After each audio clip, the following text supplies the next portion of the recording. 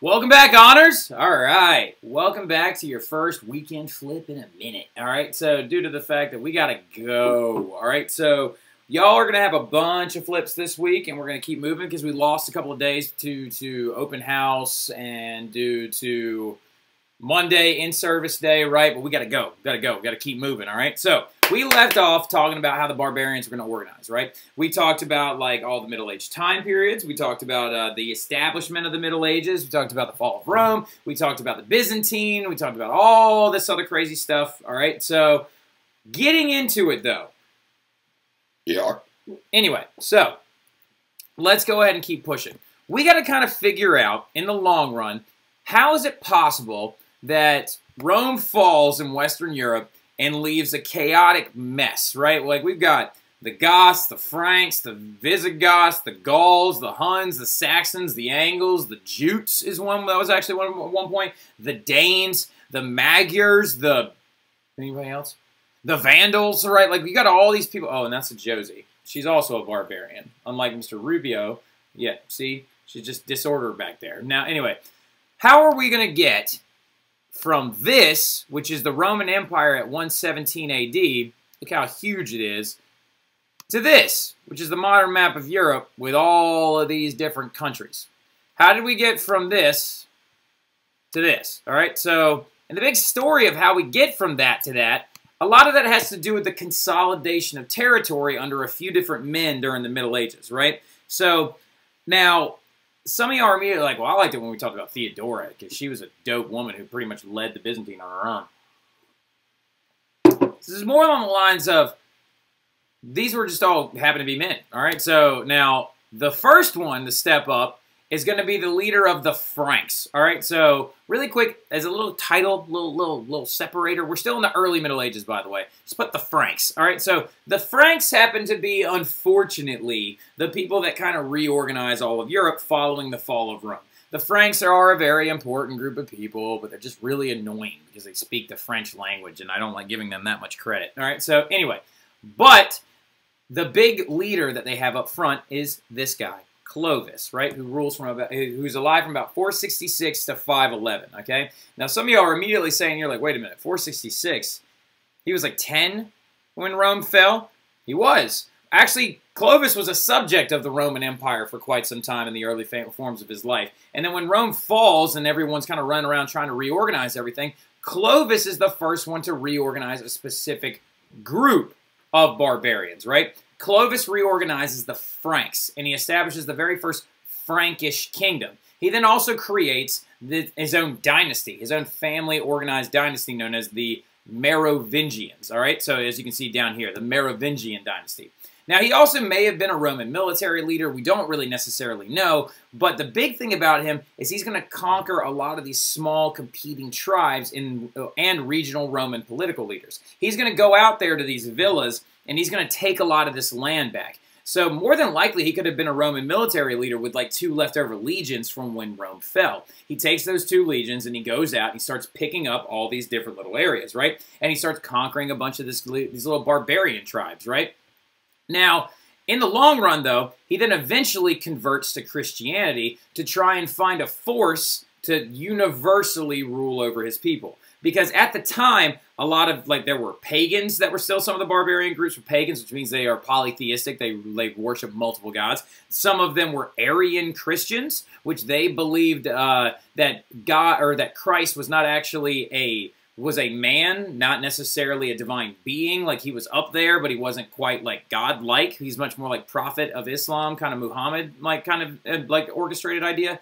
But he wanted to universally rule over all his people with one faith. So he has himself converted to Catholic Christianity, right? Now, ultimately, ironic, speaking of strong women, the person who convinced him to do this was actually his wife, all right? So his wife convinced him to do it and was like, look, you should convert to Catholic Christianity to try and have the backing of Rome, and then also you'll be able to easily rule over a lot more people. And then he was like, I don't want to do that, you know, like, I like this whole pagan thing I got going on. And then she says, well, Nimrod, like, I'm going to do you one better. I'm going to go baptize your eldest son, so when you die, he'll, like, become a leader, and he'll have this ruling power that I suggest.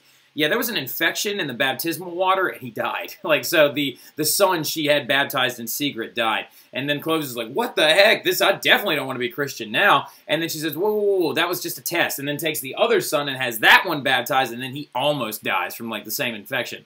But eventually Clovis decides to convert when he realizes that ruling authority will also come along with it. And as you can see, every time he's painted, they adopted this bad boy, the fleur-de-lis, right? So the fleur-de-lis, that, I don't know if y'all know this, becomes the ruling symbol of the French household and the connection of Catholic Christianity because it's supposed to symbolize the Holy Trinity, right? So now, he's considered the founder and the father of France, and the biggest thing about him is he creates the first empire, country, territory thing, all right, so since the fall of Rome. It's not like Rome. It doesn't have defined boundaries. It doesn't have a defined political system. It doesn't have defined culture or movement or poetry or music or architecture, but it's a thing, all right? So we got to give him credit from that because we're trying to get from that huge empire to getting to what Europe looks like now. So he establishes the Frankish kingdom, which the bulk of it happens to exist in modern-day France, right? So the French like to feel like they're the first like modern Western Europeans since the fall of Rome,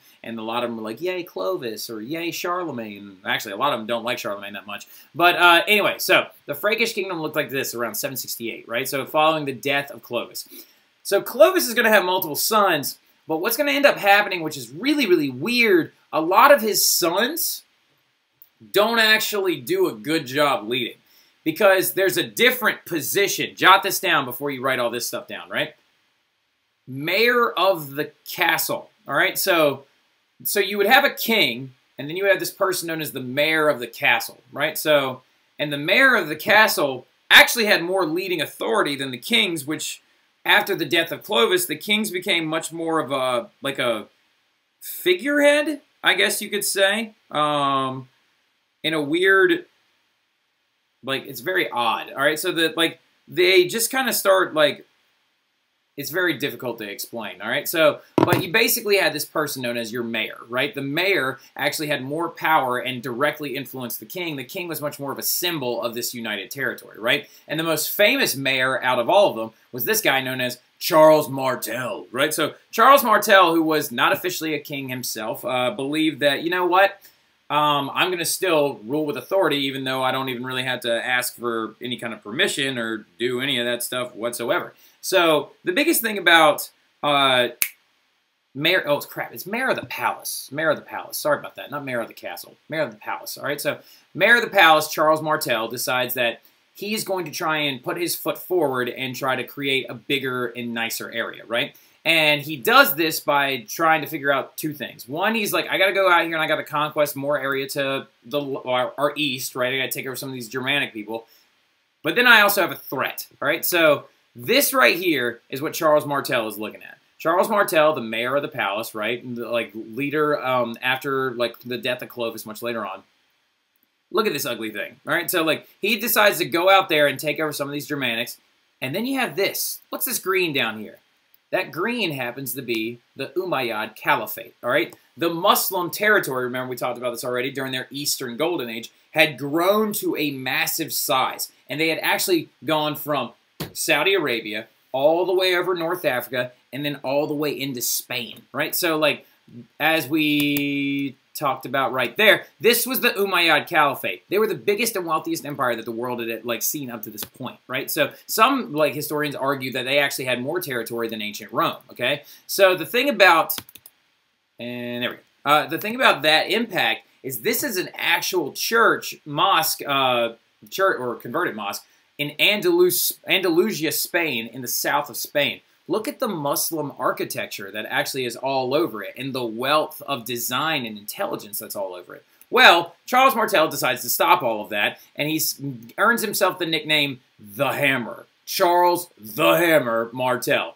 Because he literally beats the Muslims down back into Spain. So you see that they're kind of threatening that Frankish kingdom that was set up by Clovis. Charles Martel decides, like, nope. And, like, he actually goes to the Battle of Tours, and he actually pushes them down and kind of creates a barrier between Spain and the Franks, giving them the time to grow and flower and learn to dominate parts of Europe. Well, then comes along his grandson. So Charles Martel never becomes king, but his grandson does, right? So he is going to be a powerful leader, a strong Christian, and in Latin, his name is Carolinus Magnus, which means Charles the Great, right? Now, created the Carolingian Empire. So we had the Merovingians under Clovis, and eventually his line dies out, right? So, and then Charles the Great inducts his son Pepin the Short into being the first king of the Carolingian dynasty. Carolingian being the empire of Charles, right? So Charles Martel.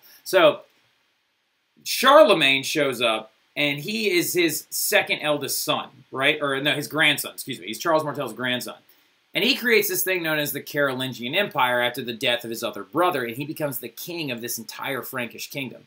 Now, his big thing is I'm going to take the Merovingian successes, and I'm going to use this to grow my family's rule, right? So Charlemagne decides to set out and start conquesting as much as he possibly can, right? And he does this in two ways. One is religious and one is for the military strength, right? So Charlemagne, also known as Charles the Great, even earns the support of the Pope at the time, right? Pope Leo III, actually crowns him the first Holy Roman Emperor, after he saved him, right? So Charles the Great knew that there was this big conflict between the Pope and these other people that lived in Italy called the Lombards. And so he actually goes in there and destroys the Lombards and saves the Pope himself, and even carves out an entire country of Italy for the Pope. It's called the Papal States. Jot that down, the Papal States. He carves out a chunk of Italy and names it the Papal States and allows the Pope to rule over it completely. And so in return to being kind, Pope Leo crowns him an official king and the ruler of the Romans, which makes the Byzantinians really, really angry because they feel like they're the Romans anyway, right?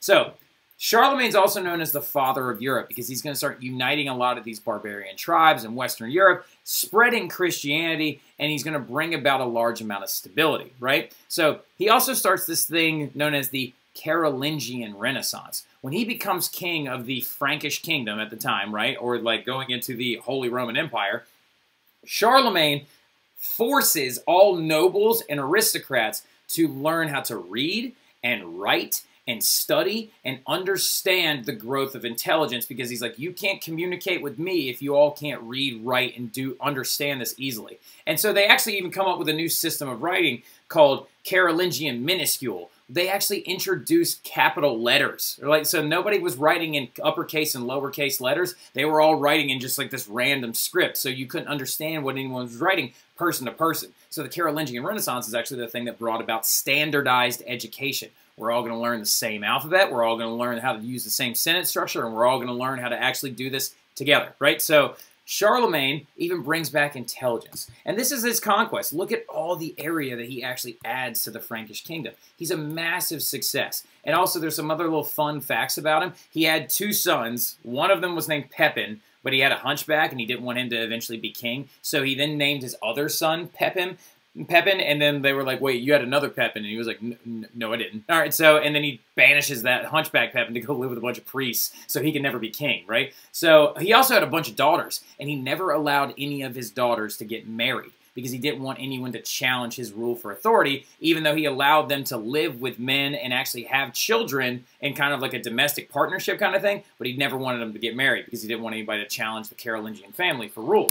But after Charlemagne dies, he ends up giving up a lot of his territory to his three sons, right? He has three surviving sons, and they end up fighting over all of the territory, and they actually split it all up in 842 at this thing called the Treaty of Verdun, right? So go ahead and write down the Treaty of Verdun, and the Treaty of Verdun kind of created the first three distinct kingdoms or countries in Europe. It's another way that we're going to get to this instead of looking like a giant empire, right? So at the Treaty of Verdun, they separated into three different countries, one of them now being modern-day France, the other one in the middle becoming the Holy Roman Empire, and this one also being sucked up and becoming like the Holy Roman Empire, which is like a Germanic state, so Germany, basically, right? So the Treaty of Verdun basically introduces the concepts of France and Germany. So Charlemagne's a very, very intense figure, and you need to know exactly who he is.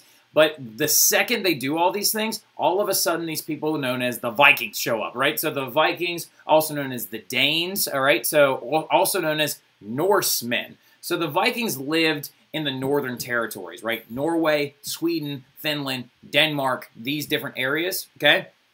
And the Vikings are a warrior culture from that region known as Scandinavia. They started leading raids all over Europe. And their raids are going to be one of the massive government-shifting forces throughout all of the Middle Ages. Because they're going to lead to the establishment of feudalism, right? So if you look at the two empires that we've talked about already, you got the Byzantine... Yeah, there we go. You got the Byzantine down here towards Greece, Turkey, and the Balkans, right? They're an empire system where they have one central figure and a centralized government, much like Egypt did back in the day. The raids of the Vikings are going to lead to a more Mesopotamian-style government where it's like individual kind of city-states all trying to function together. Except instead of calling them city-states, they call it a feudal system. And the feudal system looks like this. So what I need you to do is I need you to go ahead and draw this out, all right? So hit pause. Draw this in your notes. All right, let's go. All right, so anyway, now, so the feudal system, because of the Viking raids that they were actually led, they end up like becoming the only way that Europe, in its chaotic state that it's in post-fall of Rome, can organize itself and kind of rule efficiently, right? And in the feudal system, at the very, very top, you have your king, right? He exists outside of everything. He's kind of the central figure in your biggest territory, and everything goes and flows through him. Ironically enough, he's just kind of the biggest out of everybody. He really should be a part of this triangle, but for the sake of understanding, this makes a lot more sense, right? So, the king is at the very, very tip top. And then you have lords or nobles. Lords or nobles are families that have officially been recognized by the king to rule over large plots of land, okay? And go ahead, speaking of those plots of land, jot this down. F-I-E-F. Put it like over here somewhere. A fief is a large plot of land ruled over by a lord or a noble, right? So where did those things come from? Those fiefs, actually, we believe, are old Roman villas, right? Remember the villas we talked about? Like Shannon, when she was a big patrician and she had a villa, this huge plantation with all this land and all this other stuff, right? So the villas were a very, very important governmental construct. But when Rome falls, the villas just end up being these giant real estate led by old Roman patricians. So instead, these patricians turned into lords and nobles and turned those lands into fiefs, right? So it turned them into basically this new amalgamated feudal system. So the lords and nobles are going to rule over these lands efficiently, right? They are going to actually be using their land to farm, make as much as they possibly can, and lead to a government style that's just kind of very all over the place. But then, let's say hypothetically, your lord or your noble has 4 sons, right? Well, only one of those sons is going to inherit the land, inherit that fief, and take over this whole thing. So where do the other 3 go? They become what's known as vassals, all right? Vassals or knights, right? Vassals or knights were there to try and provide some type of like protection, right? Vassals or knights were people hired by lords and nobles, usually from other families, to try and like keep them safe from barbarian invasions, right? So, and then your last one at the very, very bottom are known as serfs. Serfs aren't slaves. I don't know how many times I have to say this throughout the years. Serfs are people bound to the land by a contract. They're peasants, all right? They're very, very poor, and they need someplace to go. Because if they're living out in the country, out in the outskirts all alone in their own little individual homes, they're very susceptible to being attacked by Vikings or Goths or Huns or Gauls or Magyars. So instead, they seek for security that's protected by vassals and owned by the lord on these different plots of land. So the serfs are bound to the land by a contract, much like a lease agreement. That's where we get the name landlord from, right? So the lord of the land writes up a contract saying you will work here for a certain amount of time until we decide to either release you and or you decide to sign another contract and stay longer. So here's the thing, though. If the serfs don't have any money, how do they actually give something to the lords? This arrow right here, what are they giving that's giving them like the right to stay there? It's their labor, right? They pay the lords in a tax form of their labor. They farm, they do what needs to be done, they work the fief, right? The vassals provide military service to the lords and the kings, right? Because if the king ever wants to wage war, he lets his nobles, hey, send your vassals, right? They assemble an army, and then they go out to fight a war. And then the lords pay their taxes, and that's how this entire system works. So the Byzantine had its empire system, the Europe had its feudal system, right? F-E-U-D-A-L. It's feudal system, and that's what this whole chart is, all right? Whew, I know that was a lot, but it's all good. I hope you all have a great weekend. I'll see you guys tomorrow. Or wait, not tomorrow. Oh wait, it's Saturday. Go Tigers. I'll see y'all then. Have a great weekend.